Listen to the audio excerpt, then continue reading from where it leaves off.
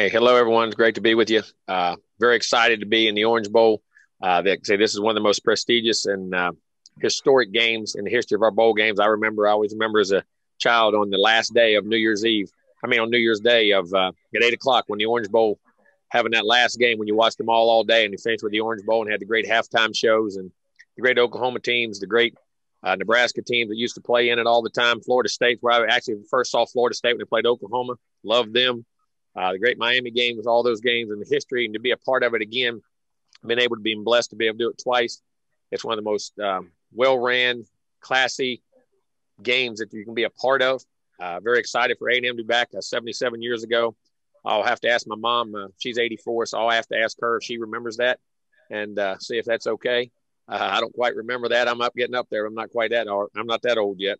But great to be back. Great to, get A&M brand across the country and be in any other games and be in the Orange Bowl and the Classic and be a part of that great history and tradition is a great honor. We're very happy and excited to be in the game and play a great opponent in North Carolina. And like I say, having Mac Brown, who I think is one of the great coaches in college football and probably end up being a Hall of Fame coach and won his national championships in 250, 60 games, however many he's won. Great guy, great opponent. He's done a tremendous job with North Carolina to get them in the Orange Bowl and how quick he was there and how what that program was when he took over. It's an amazing accomplishment again, but it doesn't surprise you. Everywhere Matt goes, he wins, and that's going to be a very well-coached football team who's playing great football and had a great win down there against Miami just a few weeks ago to put them in it. And now we're going to have our hands full. We need to play a great game, but we're excited and blessed to be there and looking forward to finish this season. Questions? All right, we'll go ahead and we'll start with Tim Reynolds again. Go ahead, Tim. Jimbo, I would say congratulations, but it just seems so awkward today. And having been at both of your Orange Bowls, having heard you talk about them in the past, I know what the game teaches you. Well, what is the level of frustration today, Jimbo, that you're feeling? There's no frustration. We're excited to be going to the Orange Bowl. We're in a New Year's Six game. We're in a New Year's Six game against a great opponent, and we're very happy to be there, and there's no frustration at all. Max said that he thought that you guys belonged in the playoff. How appreciative, I guess, were you to hear him share that sentiment? Well, especially from somebody who knows football as well as Mac does and one of the great coaches. But, that's this world we live in. You get in, you get out, and you got to move on. You go to the future. And listen, we got an opportunity to play in the Orange Bowl. That's like I said, one of the great games of bowl games in the history of this game, and having the tradition to be another part of that game and play a great opponent like North Carolina and have Mac as one of the great coaches in college football. I think it's a great matchup for us, and it's a great opportunity for us to continue to grow and build our brand and build our program to where we want it to go. Thank you, Jimbo. All right. Next question is from Chuck Carlton. Go ahead, Chuck. Yeah, Jimbo, I know you've moved on, but I know some of your players expressed and your staff even expressed disappointment with the coming in fifth to CFP. I was just curious your thoughts about that, how that played out the last 24 hours. Well, no, it wasn't. It's like having a bad play. You get disappointed for a minute, and then you play the next play. You move on. That's life. We've had a great opportunity. We've had a great year. We've done great things, and we put ourselves in a position to be in it, but we weren't. So now it's time to move on, and we're not. You wanted to be in it, but at the same time, we're in the Orange Bowl, man. We can progress, keep going, doing what we're doing, and everybody does that. But our players have moved on. They were excited when we announced that we were able to play in the Orange Bowl. They were very excited, knowing that A&M hadn't been there, and I couldn't tell them how many years. Now I know it's 77. I know it's pre-World War II, so or somewhere in that range, right in there. So it was pretty good. All right, next question's from Sam Kahn. Go ahead, Sam. Hey, Jimbo. I'm curious if you had any power, any say in it, what would you change, if anything, about the selection process in the college football playoff? Oh, listen, you got great people on who do a great job. You can complain about every selection that's made. It's like, all right, who complains about every call I make? Well, we should have ran the ball. We should have thrown the ball. We should have done this. We should have done that. That's life. I have those people do a great job. They spend all year doing it. They gather the information. They do one heck of a job, and they came to conclusion and did it. I wouldn't change anything. Okay, next question is Zach Braziller. Go ahead, Zach. Jimbo, Mac had just talked about expanding the playoffs to 6 teams, to 8 teams. What are your thoughts on that? And this year, you've seen a lot of other sports kind of with all the uncertainty going on, adding teams to the playoffs to, for fan engagement. Would that have been something you think would have been a smart decision for college football? You know, I've said this and I said it the other day, and it's not because we were fifth right now, but I think the playoff does need to get expanded because you're not encompassing all the conferences. You're not encompassing all the things. And listen, you can't, it's hard to judge strength of schedule. You're not crossing over who you're playing, what you're playing, getting a non-Power 5 team in there to a Power 5 team. There's so many things. The only way you're going to find out is expand the playoffs. Now, I'm a traditionalist, and I never thought I would ever say that. I really didn't because I love the bowl games, the history. I think it took away from the nostalgia of our game. And then what Orange Bowl means, what the Sugar Bowl means, what the Fiesta Bowl means, what the Cotton Bowl means, what the Peach Bowl means, what the old Blue Bonnet Bowl. I mean, whatever they are. I mean, although all those games, I'm a true traditionalist in that. But I just think today's times and the changes we've made, I never thought it would come out of my mouth like this, but we do. And I think it matters to kids, matters to people. And there's no easy way to judge this thing and get it as fair. And it may not always be, but I think if you expand it more and include the bowl games in it, I think you have to going in the future. And I truly believe it's got to happen. Our next question for Jeff Snook. Go ahead, Jeff. Hey, Jimbo, just if you look at the history of college football back to 98, the top two teams of BCS, now the last 6 playoff years, the one team that was 5th or 3rd that got left out, they went one of two ways. They were flat, their heads were somewhere else, were disappointed, or they were extremely motivated and took it out on the other team. How do you keep your team in the latter as opposed to the former there? You know, I hope we're neither. I don't hope we're motivated. I don't hope we're mad. I hope we're doing our job as a football team and what we want to do and accomplish as a program, because that's what we do at A&M. It's to play great football when the next game steps up, whatever the circumstances, whatever the consequences. You always you can create a chip on your shoulder. You can create all, but if those are the real reasons you have to motivate yourself to play, your program's not where it needs to be. I believe that. I think it's the next game, it's the next play, it's the next situation, whatever it may be, you handle it and move on, because that's what you do as a human being and you move on in life. I know, hopefully we're neither one. I hope we're just ready to play a very good North Carolina football team. It's a very well-coached team I have a lot of respect for, and that we do our job and play our best game.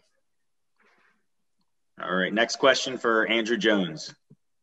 Go ahead, Andrew.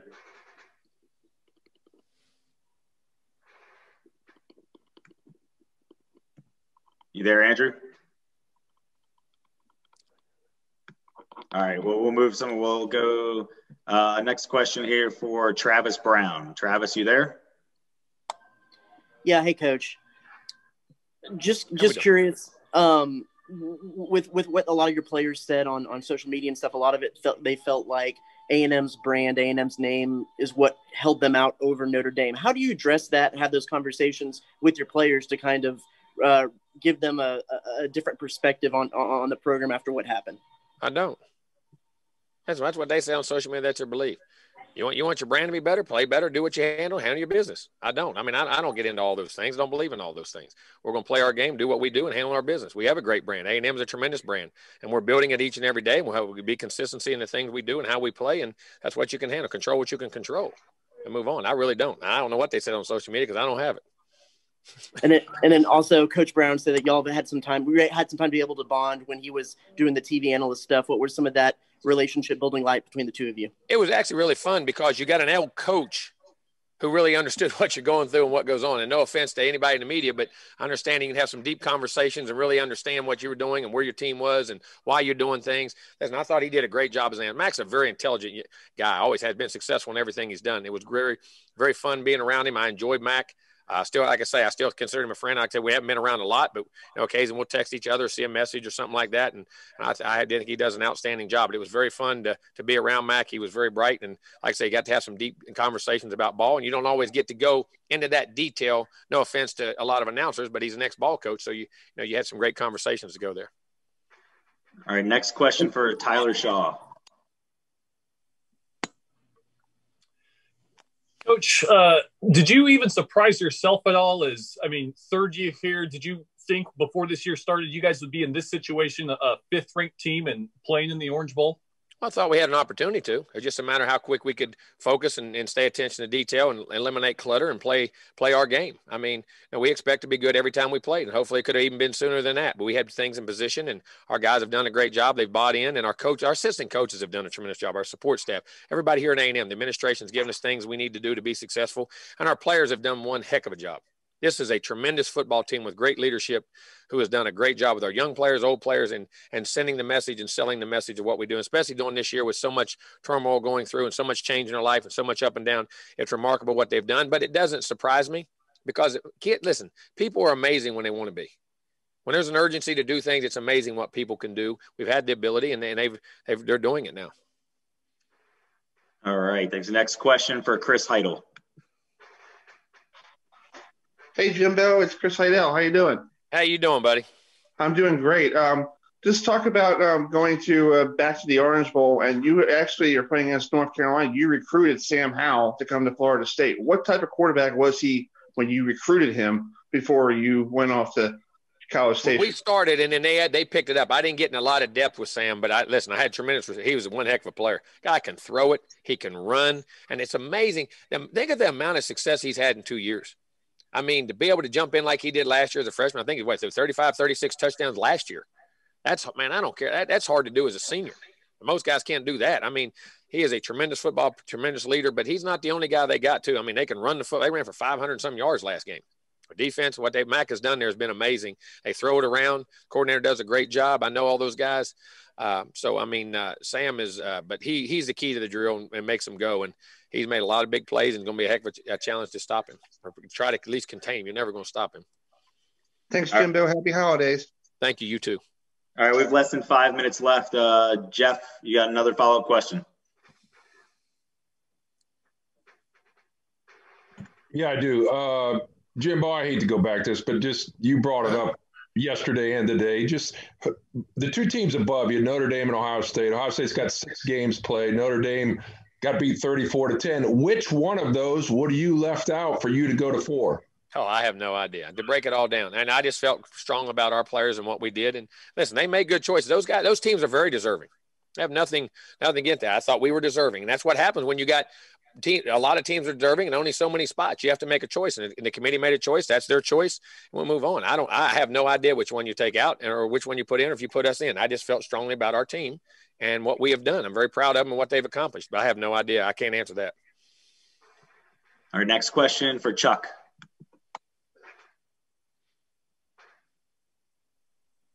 Jimbo, I was just curious with what you've gone through, being in that discussion as this played out and being in a New Year's Six Bowl, the Orange Bowl, what does this do for your program in year 3 and going forward? Well, I think it shows the trajectory we're on, what we're trying to accomplish, that we are being relevant in the national conversations and where we're going. Our brand is becoming a national brand and the things we do, which I think you have to do in today's game. We got a great state here in Texas we want to recruit the heck out of, but we also got to brand ourselves nationally across the board. And I think it sends a sign to players out there that, hey, A&M is on the rise. We're doing the things we need to do to have success. And this is a tremendous program, and hopefully they want to come be a part of it. All right, last question, Jeff. Go ahead.